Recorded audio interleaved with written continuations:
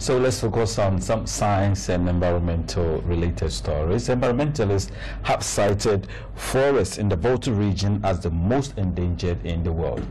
The experts say with the current rate of tree felling, there will be no forests in 10 years, and this could cause environmental costs and desertification. Well, residents of Old Baika in the Volta region are worried at the development as tree felling continues to take a toll on them. Evelyn Tingma was there. Residents of Old Baika in the Volta region claimed the act has been increasing over the years.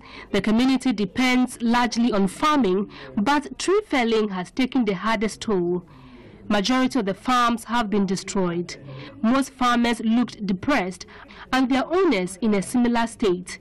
Cocoa, cassava and palm plantations had been destroyed through the use of heavy earth-moving machines and logs. The fear is that forests in the area could be depleted totally if nothing is done to stop the tree felling craze here.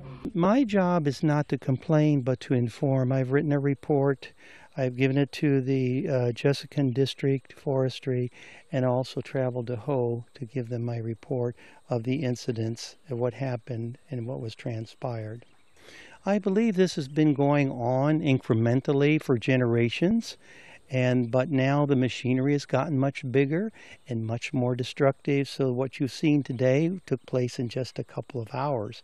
So you can just imagine how much destruction. If 20 or 30 of these cutters are out in one day, they can cut dozens of trees, and you multiply that by a year. And this is why the world environmentalists say that the Volta region is the most vulnerable forest region in the world, the most in danger. So I can see, because every time I wake up, I hear the woodcutters. It's not that the woodcutters shouldn't be allowed to cut, but we must do this orderly because we need wood for our homes. We know that. But there needs to be regulation and enforcement, and so that we don't destroy the very trees that we'll need for our children and for the future. The Volta Forest Products Limited, a wood company, was blamed. The issue we are talking about right now is about the devastation of the environment by the Volta Forest Products people by cutting down trees and then pulling it over people's crops and then cassava farms, and that is very, very bad for us all. What is most annoying is just looking at the left hand of my side is a community, and then the cutting trees from the forest to the community and destroying all the trees around the community. As an MP of this area, and particularly so from this community, I think this is totally uncalled for.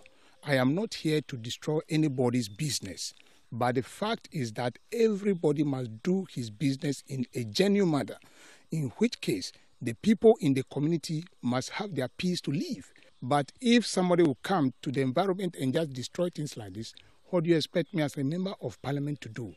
Really, the steps I've taken are as follows. I've really called for the contract document that has been given to them. But to your amazement, their permit has expired on April this year, and they are now in the process of renewing it. While they've not finished renewing the permit, look at this they are doing to the environment. And so we've alerted the forestry department, who have served them a letter to actually atone for what they have just done. You cut the trees without people's notice. And for all I heard from a woman whose farm has been destroyed, 20 Ghana cedis was given, even left in the house for her as a reward for what they have done. Just look on the road right now. this is a cocoa tree that has been destroyed. And so all that you see along the trail are cocoa trees that have been destroyed. Nobody pays for anybody. Nobody asks permission from anybody. And they continue to destroy people's crops this way. I think it is time for this type of thing to stop. And then the powers that be must call these Volta forest product people to order, because we can't accept this.